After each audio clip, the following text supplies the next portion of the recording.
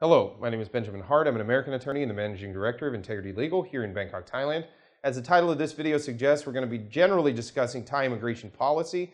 The reason I wanted to do this is there are multiple videos on this channel where I discuss how basically since 2014, 2015, the immigration apparatus has become increasingly strict with respect to application and enforcement of Thai immigration rules, regulations, and laws, and has also, at the same time, in certain ways, created new visa categories which are sort of, for lack of a better term, easier to deal with.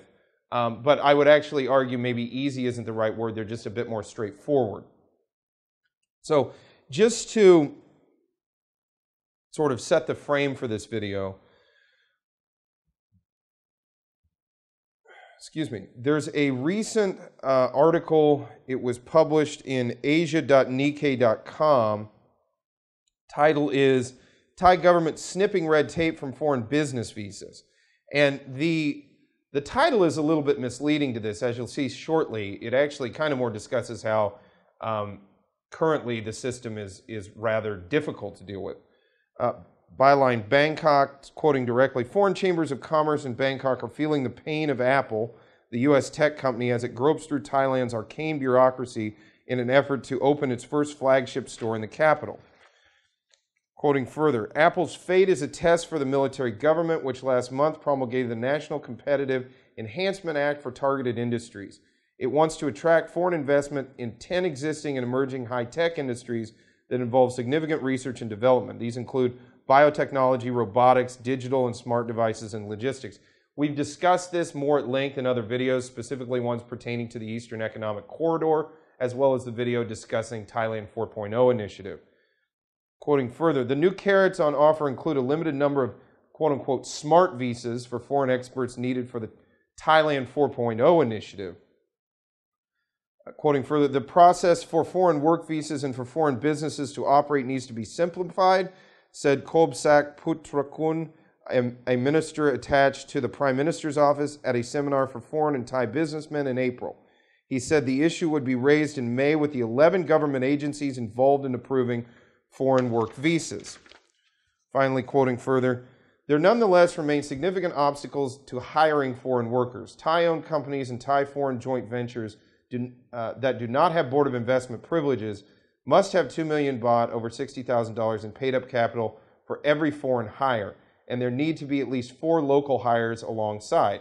Apart from U.S. citizens with treaty privileges, foreigners may also not own more than 49% of a company in Thailand. So let's unpack some of that. We discussed at length in many different videos on this channel BOI companies, so-called Board of Investment promoted companies. They can receive certain special benefits in the kingdom, things like foreign business licenses, special dispensations with respect to the number of work permits they can have, et cetera, et cetera.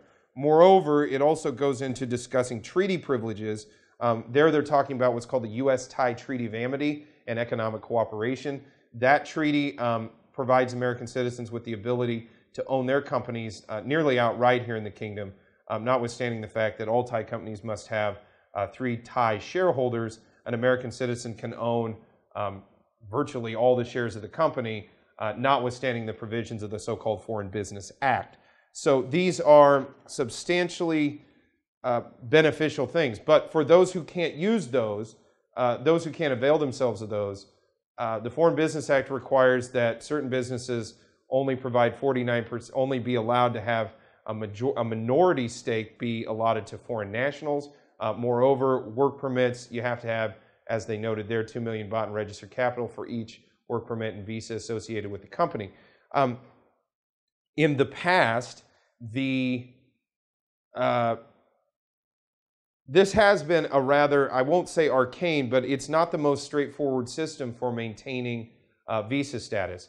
And in fact, it's my opinion that in recent years, the immigration apparatus has tightened up on their protocols and actually made the process a bit more difficult. That being said, the immigration authorities have created things like the Smart Visa Initiative. They've instituted BOI protocols within that initiative, the Thailand 4.0 initiative, and the Eastern Economic Corridor. In total, what does this mean? Well, what I think it means is, look, large foreign direct investors here in the kingdom are going to see substantial benefits and will probably see ease of processing with respect to certain Thai visa and Thai work permit regulations. However, those that do not seek protection under things like the Board of Investment scheme or the Treaty of Amity are going to have a rather difficult time of it, as I think that the system is going to get ever tighter. I think that the enforcement mechanisms here are going to become more stringent as time goes on. And I simply think that making the assumption that Thailand's immigration apparatus is going to look like it did 5 years ago, 15 years in the future, is foolhardy. I actually think Thailand's immigration apparatus is going to start looking more and more like, say, Japan, Hong Kong, or South Korea. It may even start looking more and more like its Western counterparts. You know, quite honestly, there is something of an influx of foreign labor trying to get into Thailand, and the Thai immigration system, I think, is taking it upon themselves to go ahead and, at the very least, vet those new entrants, those new arrivals, in some cases turn them away. As noted in another video on this channel, we discuss how it's increasingly common to see immigration officials simply deny applications for extensions based on documentation deficiencies and tell people to leave the country and reapply for a new visa and come back in, seek another extension. That was not unheard of in the past, but it was not particularly common in the past. More and more we see it happening with a frequency bordering on commonality at the time of this video. I think that trend is set. I think that the die is cast, and we are going to be seeing that be more the case in the future. So the thing to take away from this video is I think immigration policy is becoming a little bit more relaxed with respect to large foreign direct investors here in the kingdom. But I think with respect to small entities, especially ones that can't avail themselves of the protections under the BOI or the treaty, it's safe to say that things are going to get maybe not more difficult, but certainly more complex moving forward.